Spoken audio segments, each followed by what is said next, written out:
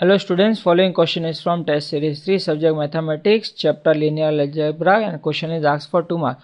Question is the inverse of the 2 by 2 matrix, that is 1 2 5 7 is one of these options. So always remember, for a 2 by 2 matrix A B C D, this inverse is equal to 1 by determinant of this matrix, that is AD minus BC, times we will interchange the diagonal elements, that is AD to DA, and change the sign of the reverse diagonal element, that is from BC to minus B minus C.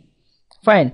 So for the matrix given to us, that is 1 2 5 7, what we would have is 1 divided by 1 minus 7, 1 times 7 is 7, minus 2 times 5 is 10, so 7 minus 10.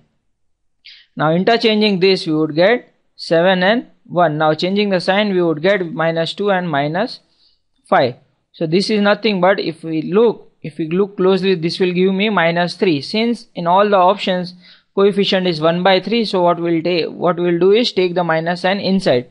So what we get is 1 by 3 times minus 7 5 2 minus 1. That is nothing but our option A. Thank you.